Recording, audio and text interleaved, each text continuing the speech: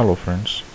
Um, Today will discuss regarding the SQL statements. How we can write the SQL statement. We'll start from the basics. Initially, start from the basic SQL statement, and gradually we'll move to the medium to high advanced SQL statement. So um, I will be using the SQL server as a database, and we'll be using SQL developer for the front end to write the SQL statement and retrieve the results. So what is the basic thing of SQL? The SQL is nothing but structure query language. The programmer writes the statement and gives the instruction to the database to retrieve the result from the particular tables in the database, or from the multiple tables, and get the desired output. So we'll start with the known employee table, how we can retrieve the records from the employee table. So if you want to retrieve records from employee table, for example, if you want to retrieve all records from the employee table, so you can simply write the select star from the employee and hit the execute button. So what you can see here, you can see the 14 records in the employee table. Its columns displays employee name, job, manager, hire date, salary, commission, and department. That's the basic thing. And this is all the records. And if you want to retrieve selected columns, for example, employee number and employee name, for example, and do not require any other records. Let's take one more, salary, and hit the execute button. You will see employee number, employee name, and salary. This is all the records. Again, and if you want the condition wise records, for example, if you want employee name which is equals to, for example, Lincoln,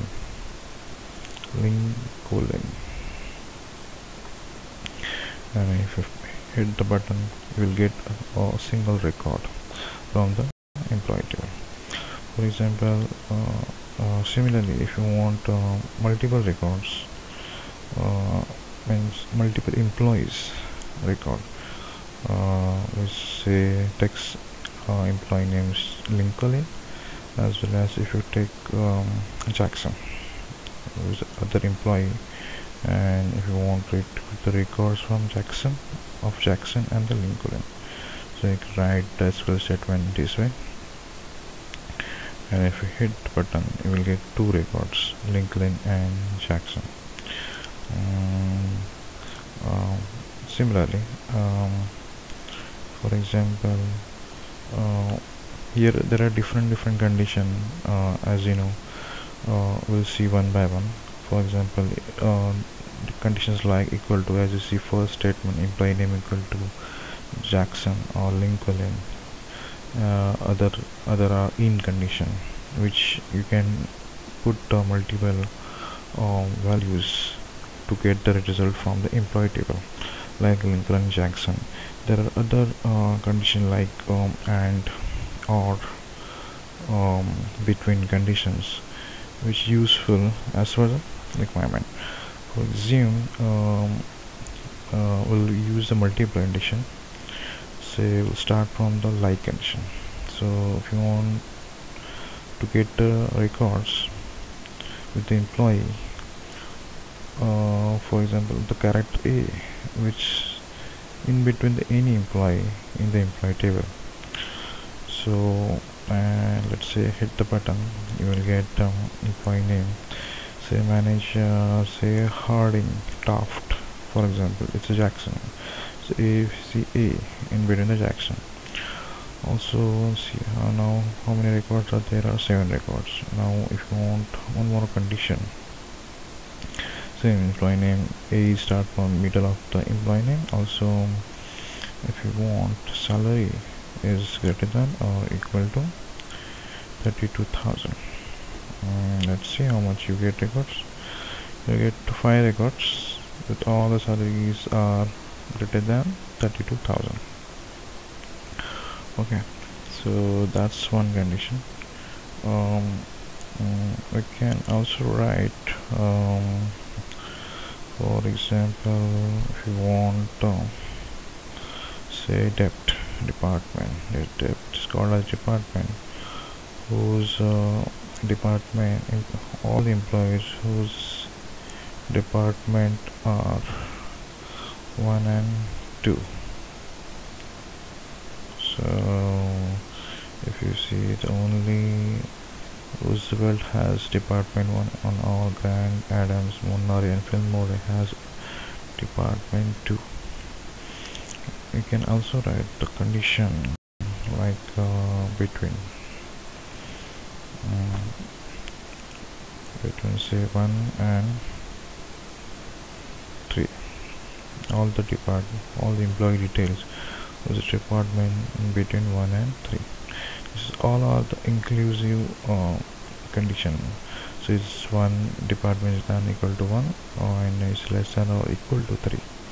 It's not exclusive, it's inclusive condition which retrieves the data. You can also write in a different way. For example, if you want to retrieve the records of employee who joined the company,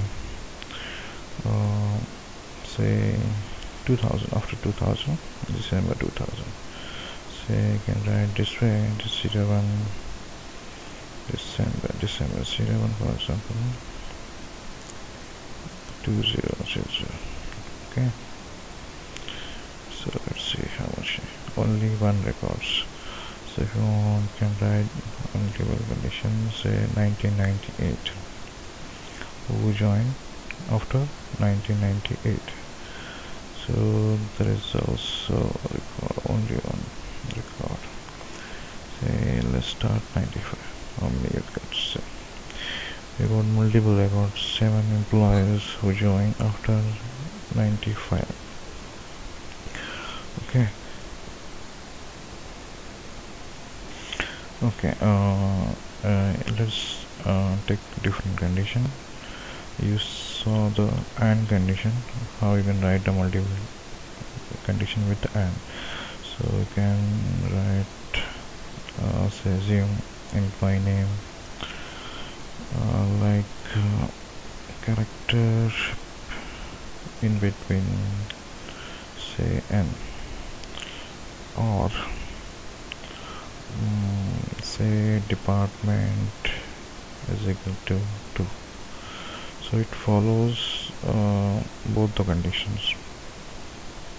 Either employee name in between the employee name n, anywhere in the employee name, or department is equal to 2. So any of the, if it's true, then you will get the data.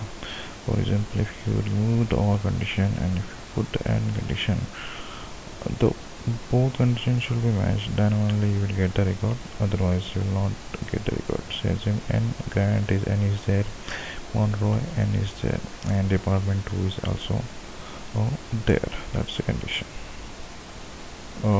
In next video we'll see some more example of select statement, and then we'll move to the different SQL like insert, update and delete statement. Yep, thank you.